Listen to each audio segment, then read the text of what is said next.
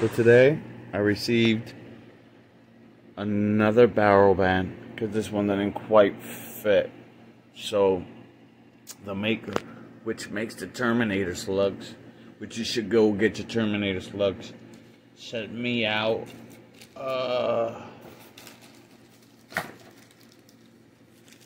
not one,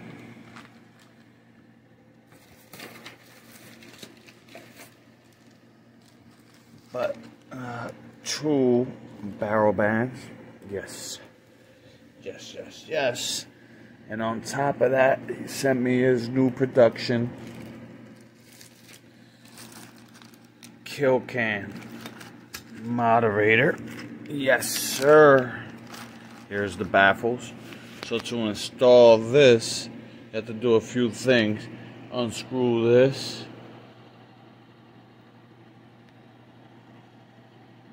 Unscrew this, which this is the Donnie FL half UNF plus his barrel extender. So you're gonna have to take that out to install this because it's 3 baffles. No, sorry, it's 1 barrel grabber or whatever you call it, and 3 baffles, and then you screw this on. You screw that on, and it's supposed to make it much quieter. And we definitely gonna test that out in a bit. I'm gonna take out this part. This is just a cap for where you could add Donnie FL moderators. You probably add other ones, but I don't have anything but Donnie FL. And today I have the KILL-CAN.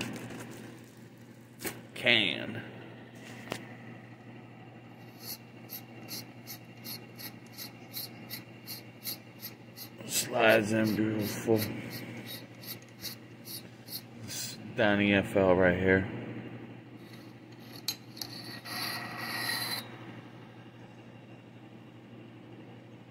Catches the barrel, straighten it out. Bop. So I'm not going to put the moderator first. I'm going to take this barrel band out. So excuse me for a second. So this part was on really snugly and this part wasn't. So I put some ballast on. Piece of regular napkin. Clean the barrel off. And took this band off, and I'm about to put one of these on. So as you see there, if this will ever focus, it's 55 millimeter. So I already got this nice and greased with the Ballastar, so I'm just gonna go at it. I'm gonna save you the trouble, and I'm just gonna try to slide it on. So I got the barrel band on there. It fit nice and snugly. And now I'm about to put on these baffles and this moderator kit. So give me a sec. So according to the instructions, I take some silicone grease, put it around there, slip, put it down the shroud until it snaps into place. So you see how that cups like that, so I'm assuming it's going to cup onto the barrel. So I'm going to use this same little rod here from the Donnie FL extender tube to slip that on there. Then you put on baffles 1, baffle 2, baffle 3. Then you add on 1 or the thicker one the skinny one or the thicker one, or both, depending on how it fits onto your moderator. So I'm gonna give that a try. So I took some silicone grease and I put it there. Now I'm gonna slip this down to, I feel, a pop or something.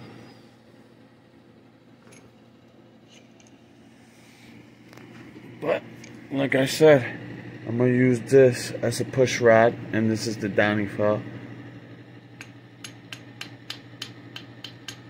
I don't want to mess up the threads in there.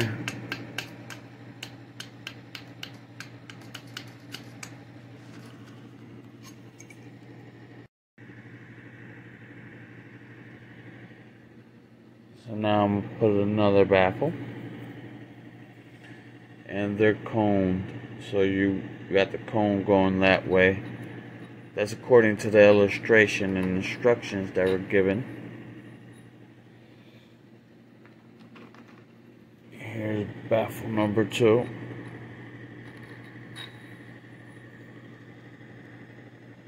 Baffle number 3. And I think I'm just going to go ahead and try to put both of the O-rings in there.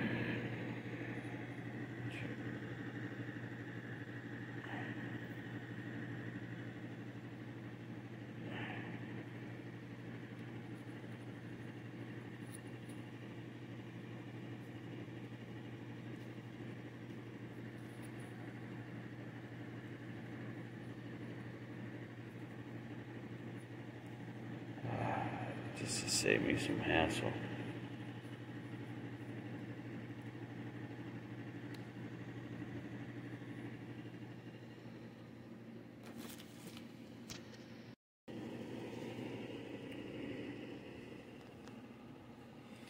And here's Terminator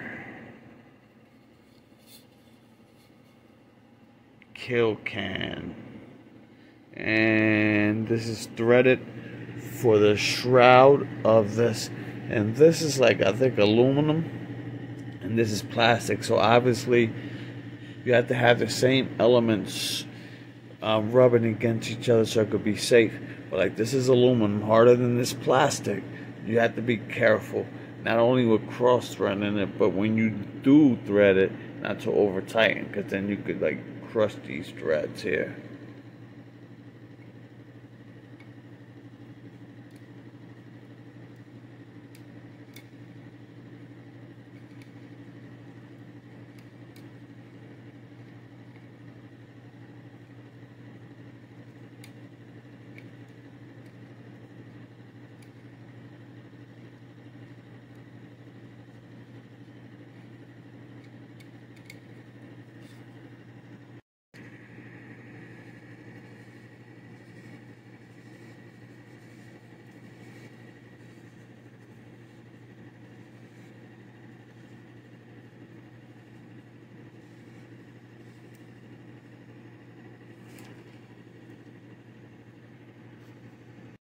So here is my Avenger C5 Avenger with the barrel band and the Terminator KILL-CAN LDC suppressor kit. So y'all tell me if this KILL-CAN makes a difference. I'm in the house. I'm shooting in the safe direction. This is a 25 Avenger. Let's see what happens. Ooh.